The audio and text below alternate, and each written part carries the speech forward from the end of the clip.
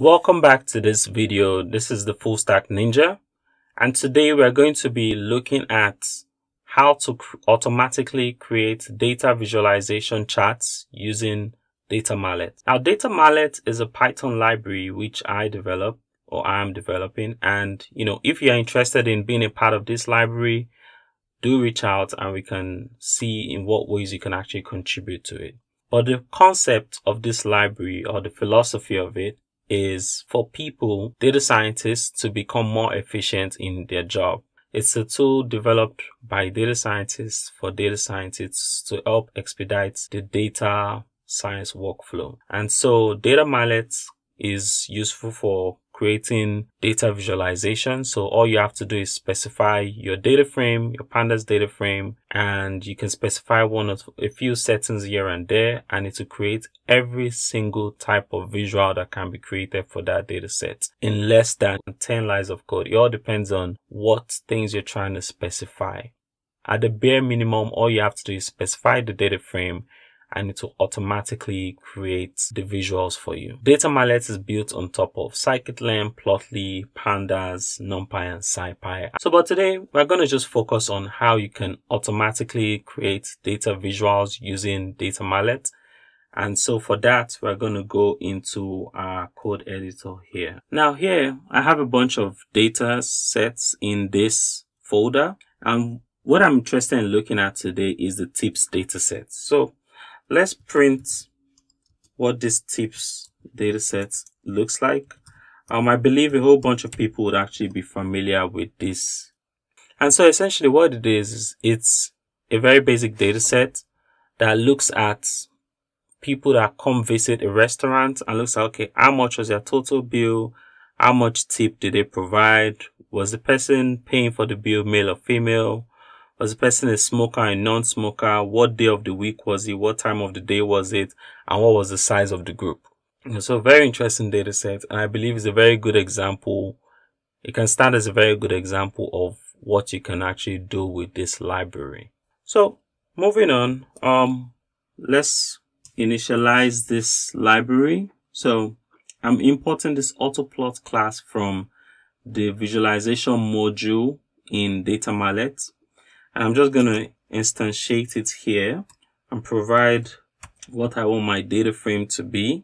Now with this, with actually just providing this information, I can actually create my visuals from this. And you can see this is, all I have to do is just call autoplot.show, and this should be able to create our visual. So let me go ahead and first of all do this.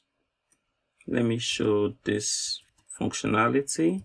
So autoplot, if I call the create the chart types, this would show me what chart types are available based on this data set.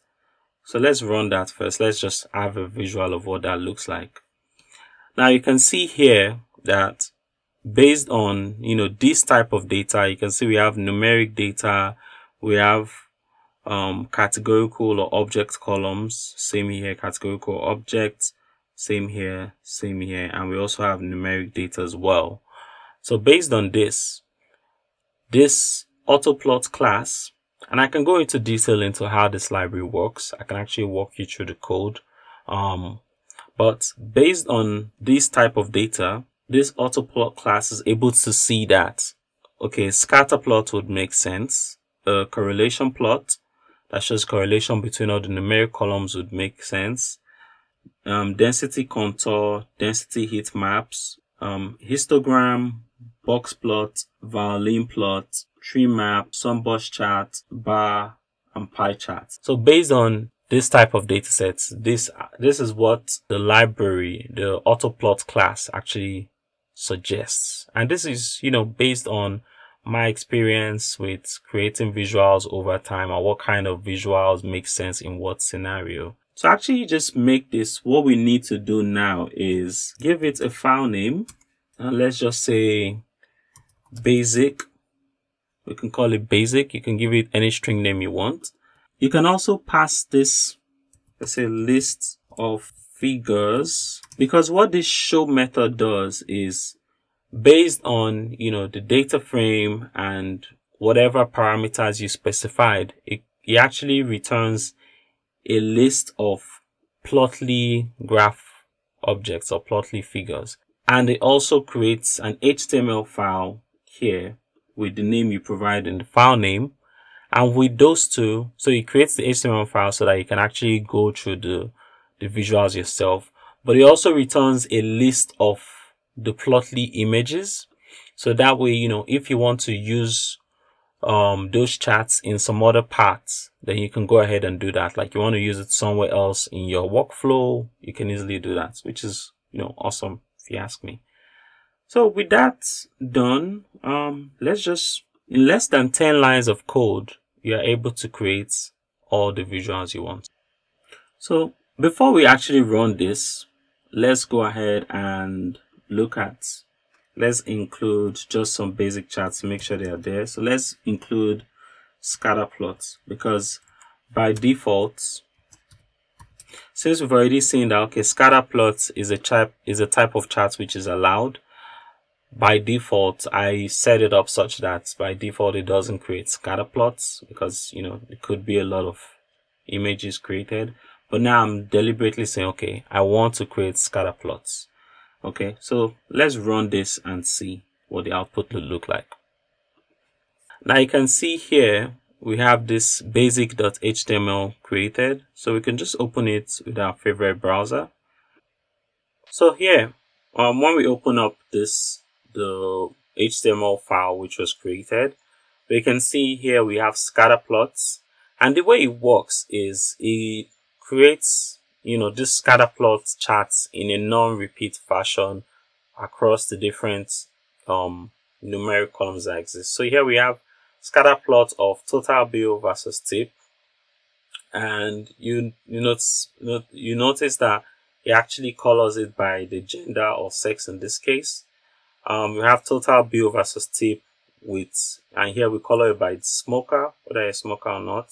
Total bill versus tip, color it by the time of the day, or the day of the week rather, and color here by time. Then now we look at total bill versus size, color it by the gender, color it by whether you're a smoker or you're not a smoker, color it by the day of the week, color it by time. Now we look at the tip versus size, color it by the sex, tip versus size, color it by smoker, color it by day of the week, tip versus size, color it by time of the day.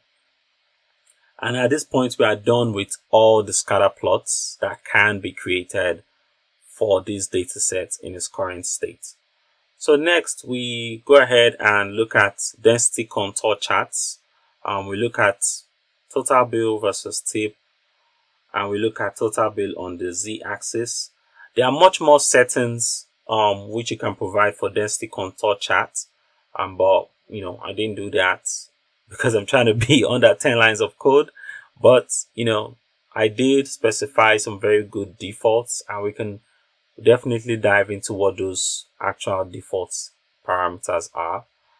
So we look at density contour again here for total bill versus tip, but now with total bill on the z-axis, total bill versus tip with tip on the z-axis, total bill versus tip with tip on z-axis as well here. You can look at all of this, and we color it by different things. So the smoker, the time, it really does something very extensive in this case with the density contour charts. So we have all of these attributes here, all this. Now we look at the heat map. So total bill versus tip, total bill on the z-axis, total bill versus tip with tip on the z-axis, total bill versus tip with size on the z-axis, and goes on and on, with the density heat map, changing all of this. Next, we go on to the histograms, okay? And so we have the histograms here, and we have the distribution for total bill, we have the distribution for tip, and we have the distribution for size. Next, and with histograms, you can actually specify a whole bunch of attributes as well, but I just decided to go with the defaults. Next, we have our box plots. Okay, so it's looking at the total bill spread across the sex categories. We can also specify if you want to segregate this by color as well. So you can also specify what color you want. You can specify whether you want box plots to show these additional points or not. So there are lots of other attributes, but staying with the defaults still gave us good values and good results. So this is looking at the total bill across smoker categories, total bill across the day of the week. So we can see here Sunday, as people tend to be more generous on Sunday in terms of their spending. Total bill across time. Now we are looking at the tips. So you can see all of this, all these charts. We still have much more box plots. All of this were created with under 10 lines of code, as including the library imports. So here what we have our violin plots. Okay, so we have our violin plots here, and you can also specify if you want these points to be shown or not. You can specify color for a violin plot, and in future videos I will go into details of the different attributes that actually exist that you can specify. But for now, this is just a quick video trying to keep it short, simple, and sweet. And so I'm just going to leave it like this. And yeah, you have all these violin charts. Of course, with a library like this, you'd have outcomes that look a little off in some cases. But I see this being useful as a very first step in your exploratory phase, where you can just quickly make, your exploration very, very easily. And yeah, it's pretty straightforward if you ask me. Okay, so next we look at the tree maps. Okay, so looking at total bill across first the gender, that's male and female, and then whether you're a smoker or non-smoker. So clearly we can see that the male customers in the restaurant tend to spend more money, and if they were non-smokers, they tend to spend even much more money. It's probably because there are probably way less smokers than smokers. I don't know, just a guess, right? But this is what a tree map is very useful for, showing hierarchical data, and that's what's done here. So it looks at the tip across gender, that's the sex, and the smoker. This is just a good default. It could have gone into much more detail as well, but using the default values, this is what it is right now. Now this looks at the size. Now this looks at the sum bus chart. So sum bus charts and tree map are very, very similar when it comes to representing hierarchical data. But like I've said in some of my other videos, if in doubt, always use a tree map ahead of a sum bus chart. But yeah, they're essentially showing the same information. Okay, so we have all the sum bus charts here, and of course we have pie charts as well. So total bill across the sex segments. Okay, so we have men or male people contribute 67.5% and women contribute less here. When it comes to total bill across smokers and non-smokers, so non-smokers are 60%. They contribute in terms of expenditure 60% to the restaurant. When we look at total bill across time segments, we have 75.8% for dinner and a lesser percentage for lunch. So you get the drift. All of these visuals was created with under 10 lines of code.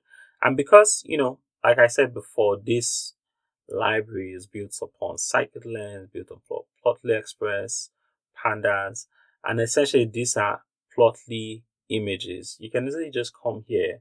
Let's say you've seen some visuals, that make sense to you, and you want to include it in a report. You can come here, click on this, and you can easily download it as a PNG. Okay, and to me that is really significant in what this library can actually do for you. So do check it out. I'll add the link to this library, datamallet. This is the icon. Very interesting icon. I got on Fiverr to do that for me. So right now we're in version 0.19.0, but I do work on this, you know, on my free time on the weekends, and I try to improve it as much as I can. So by the time you come to this site, it may not be version 0.19 any longer, but it will still have the same functionality, and you know, it will keep improving with time.